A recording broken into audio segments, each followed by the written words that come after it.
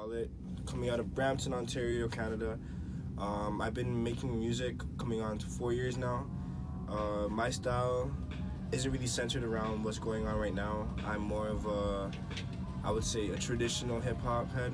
I got my come-ups just listening to all the greats and just knowing what I actually generated and naturally went to made me the person I am right now. So whenever you hear just the things that give you good vibes or just anything that takes an escape from your current time, that's how I would describe my music. And Ghostboyrj, like we were talking about last time, you're not into keeping up with the trends. You're not into...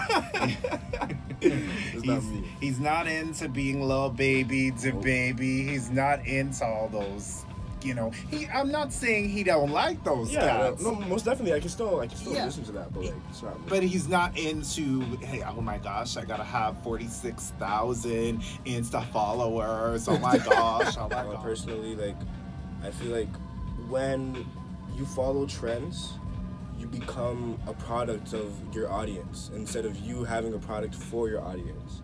So I always like to convey the message, know what you're doing it for, know the cost of what you're doing it for, and know how you want to bring yourself up. So yeah, and you're knowing how to bring yourself up. Now, bring us up to speed of your singles and the new EP or album that's dropping in 2 weeks. Is it an EP or an album?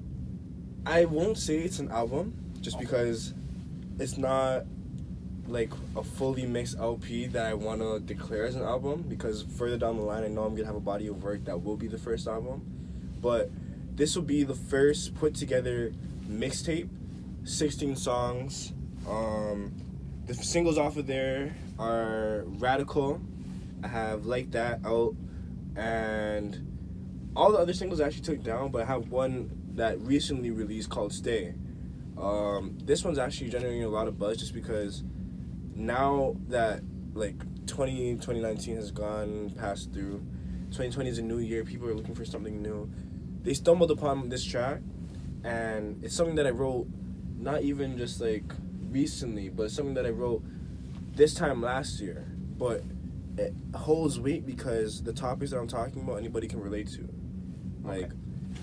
So what are the topics, for example? So for example, that song,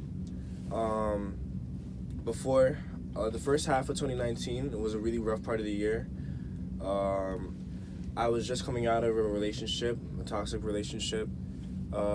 Things were looking bad. I got kicked out of my crib, A, B, and C, and I was like, why do I feel this way? And after that, the main tagline for the actual song is why do you make me want to go, make me want to stay?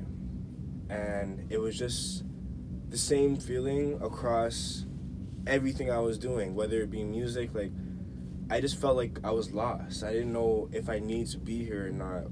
But then after that, as things turned, it started to change. So I feel like this song is for those people that feel like there isn't that way out, there isn't that path that you can take, but there is.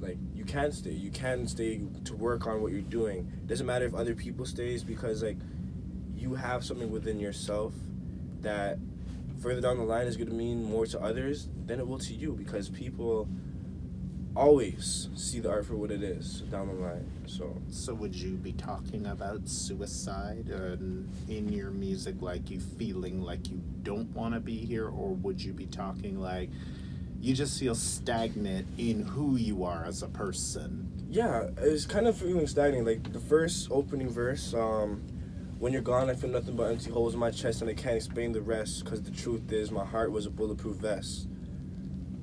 With that, yeah, it goes into what I was going through with my ex-girlfriend, but it also goes into what was going on with my family, all of that, and it all intertwines because I didn't know why I felt this way. So everything I put onto that paper, I discussed, and it was a message from me to me, but then I realized it was a message for me to others too, because I feel like they can really take something from it. I just don't like that you put your personal, like your family in the. I don't like when you rappers do that. Like your personal family. I don't think people need to know that. But why do you think rappers like to talk about bad relationships with their parents? See, I feel like that's very important because everything's not clear cut. Everything's not happy-go-lucky all the time. Like, naturally, you're gonna have conflict no matter what, but it's about how you deal with that. Me, I'm not using my platform to bash my parents or bash anybody from before. It's kind of just more for self-reflection. It's more of me thinking about, like, okay, how could I have gone about this a different way? And then after that, I find my outlet, which is music. So I feel like a lot of other rappers do the same thing because they don't really have anybody to talk to. Luckily, I do have a support group. I do have the people that are important to me, even one person right here.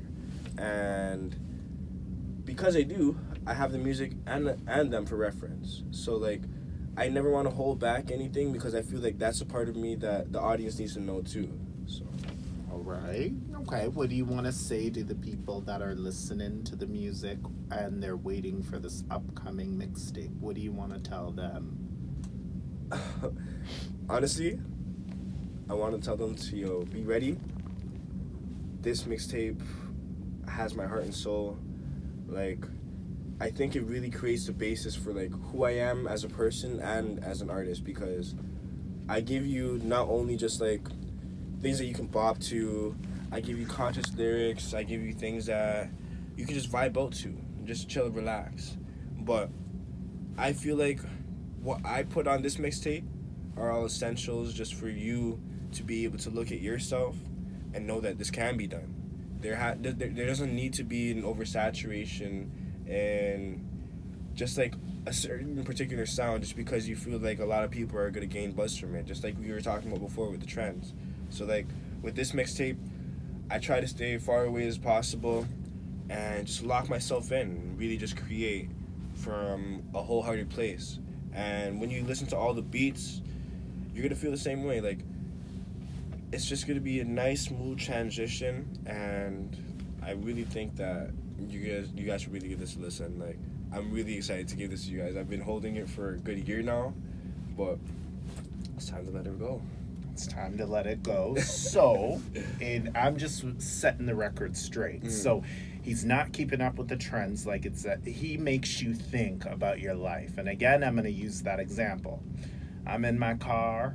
Man, I smoked so much weed. I messed up my life. And I'm on drugs to the point till thy kingdom come. And what I mean is I'm smoking a lot of chronic, but it's not worth it. So his music's trying to say, listen, you don't have to do that. You don't have to keep up with the trends. You don't have to smoke the whole bunch of weed. You don't have to, take a whole bunch of Percocet and, up in the club. You don't have to. Am I correct or am I right? Correct. Because, like, yeah, there's a time and place for turning up, but, like, if that's what your lifestyle revolves around, then what does that really make you? Like, in my time, yeah, I may smoke recreationally, but if I do smoke, I am conscious of what I'm smoking on. I'm conscious of where I'm smoking, and I'm conscious of what am I doing it for, because a lot of people are using these different substances as a gateway just to let themselves go. And then after that, you see it translate to the music because they don't really have much content to be talking about. It's either, I can curse, right? It's either bitches, fucking money, clothes, etc., etc. So now, when you're listening to all this, all these people are talking about the same thing. They can't all be living the same lifestyle. So who are you? When you hear my music, you actually get a sense for who I am as a person, and it actually reflects the fact that I'm mellow, the fact that I'm laid back, more relaxed. Even the subject matter, like, it may not be for everybody, but anybody can actually listen to it and take something from it, though.